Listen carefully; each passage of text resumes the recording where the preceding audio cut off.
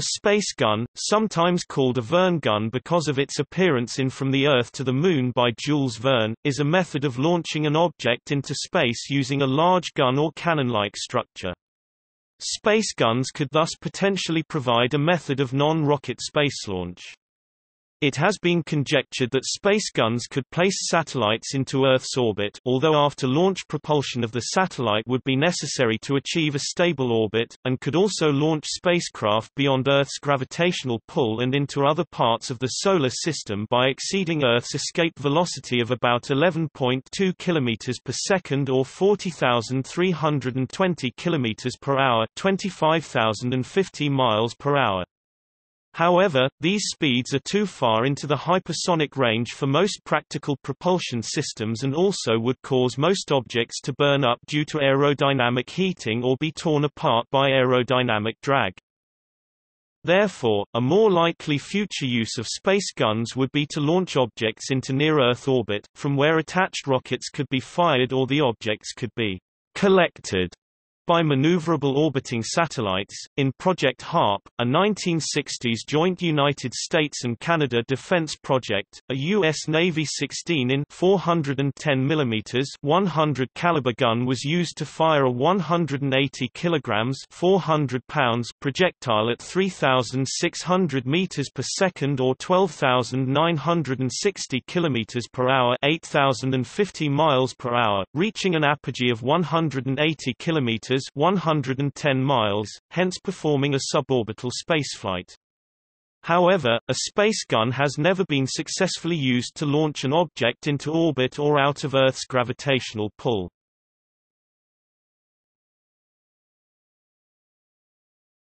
Topic: Technical issues. The large G-force likely to be experienced by a ballistic projectile launched in this manner would mean that a space gun would be incapable of safely launching humans or delicate instruments, rather being restricted to freight, fuel or ruggedized satellites.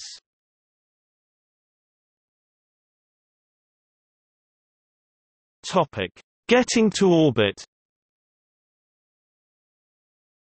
A space gun by itself is not capable of placing objects into stable orbit around the object, planet or otherwise, from which it launches them. The orbit is a parabolic orbit, a hyperbolic orbit, or part of an elliptic orbit which ends at the planet's surface at the point of launch or another point. This means that an uncorrected ballistic payload will always strike the planet within its first orbit unless the velocity was so high as to reach or exceed escape velocity. As a result, all payloads intended to reach a closed orbit need at least to perform some sort of course correction to create another orbit that does not intersect the planet's surface. A rocket can be used for additional boost, as planned in both Project HARP and the Quicklaunch project. The magnitude of such correction may be small. For instance, the Startram Generation 1 reference design involves a total of 0.6 km per second of rocket burn to raise perigee well above the atmosphere when entering an 8 km per second low Earth orbit. In a three-body or larger system, a gravity assist trajectory might be available such that a carefully aimed escape velocity projectile would have its trajectory modified by the gravitational fields of other bodies in the system such that the projectile would eventually return to orbit the initial planet using only the launch delta V. Isaac Newton avoided this objection in his thought experiment by positing an impossibly tall mountain from which his cannon was fired. If in a stable orbit, the projectile would circle the planet and return to the altitude of launch after one orbit. See Newton's cannonball.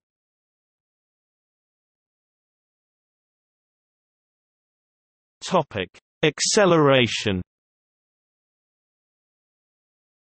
A space gun with a gun barrel of length L /L and the needed velocity V E /V_E, the acceleration A /A is provided by the following formula: A equals V E 2 L display style equals frac v underscore e caret 2 L.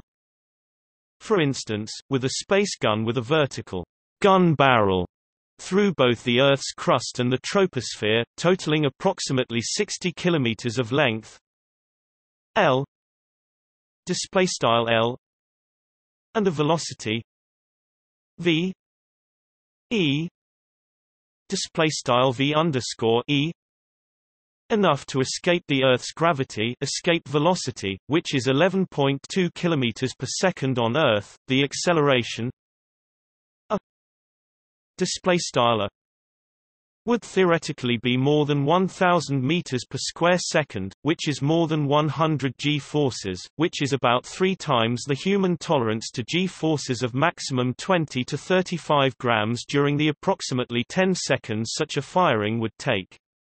Theoretically, a space gun with a circular ring-shaped track could utilize much lower accelerations because its effective track length is infinite, with the object going around the ring numerous times, though the centripetal acceleration could be enormous as the payload neared escape velocity, depending on the track size.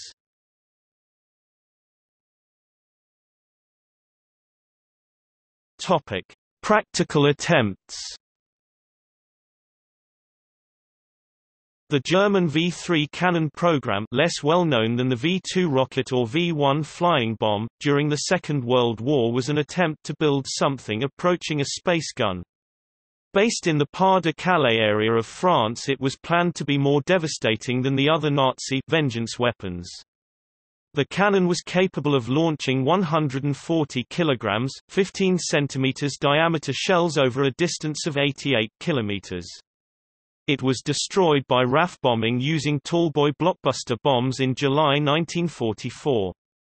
The V-3 cannon used staged propulsion, which gave it a far greater range.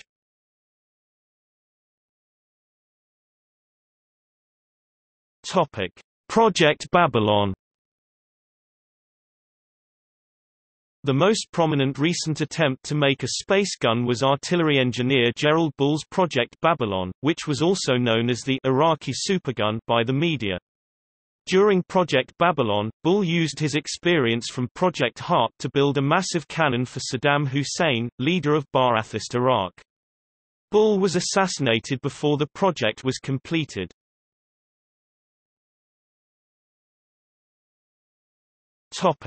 Super High Altitude Research Project. Since Bull's death, few have seriously attempted to build a space gun.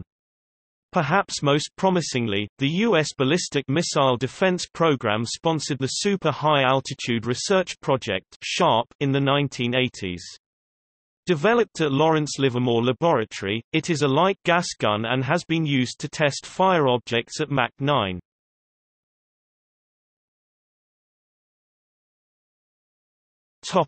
Green launch. After cancellation of SHARP, lead developer John Hunter founded the Jules Verne Launcher Company in 1996 and the, currently inactive, Quicklaunch Company. As of January 2017, Hunter's Green Launch is striving to surpass the ballistic altitude world record set by HARP in 1966. RAM accelerators have also been proposed as an alternative to light gas guns. Other proposals use electromagnetic techniques for accelerating the payload, such as coilguns and railguns.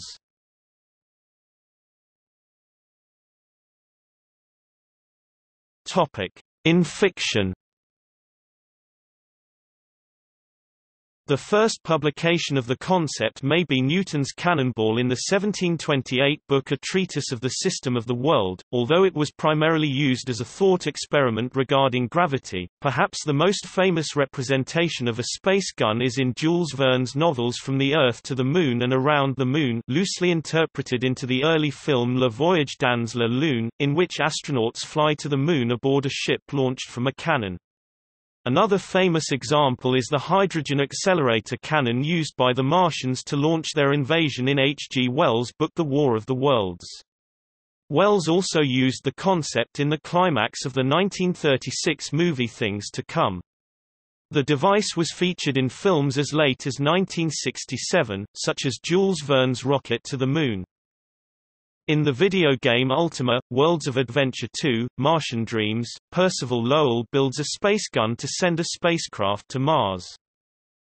The video game Steel Empire, a shoot-'em-up with steampunk aesthetics, features a space gun in its 7th level that is used by the main villain General Styron to launch himself to the Moon. In Hanu Rajanyemi's 2012 novel The Fractal Prince, a space gun at the Jana of the Cannon, powered by a 150 kiloton nuclear bomb, is used to launch a spaceship from Earth. The 2015 video game Soma features a space gun used to launch satellites. Gerald Bull's assassination and the Project Babylon gun were also the starting point for Frederick Forsyth's 1994 novel The Fist of God. In Larry Bond's 2001 novella and 2015 novel Lash Up, China uses a space gun to destroy American GPS satellites. In Paper Mario, The Thousand-Year Door, a village of Bobo MBS operates a space gun to send Paper Mario and company to the X-Nauts base on the Moon.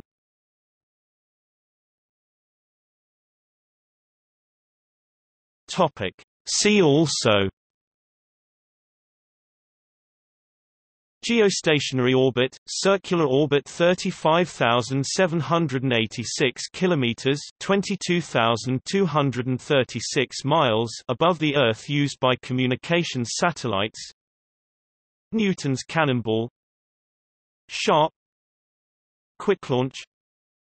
Startram. Mass driver.